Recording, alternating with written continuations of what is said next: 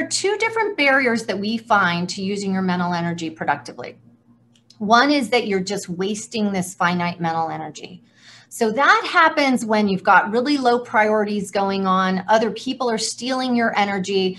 You know, the times, I know a lot of you are working from home, but the times when you would be done with your workday and the dreaded question comes up, what are we going to have for dinner?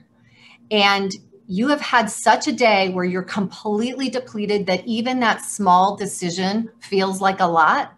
That is about wasting your mental energy during the day. You don't have any energy left for something like that. Well, we have so many little decisions during the day and so many priorities that are trying to take your time that I want you to think about. Just because you can do it, should you be doing it? So there are times that may mean you rethink some of what you commit to. This means that you might start saying no to more things that, yes, you're perfectly capable of doing, but you may have to save that mental energy for something else. So your home life also takes a lot of energy as well. It's not just your work life. So think about that finite mental energy. What is kind of stealing that and what really deserves your best efforts? Okay, the second thing that we find is working against your strengths.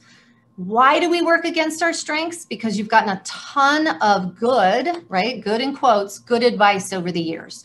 Your parents told you there was one right way to get things done. Your teachers certainly did.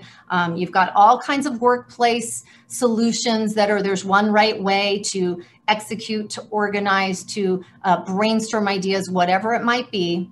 So you might be working against your strengths because you have these outdated ideas of what you need to be.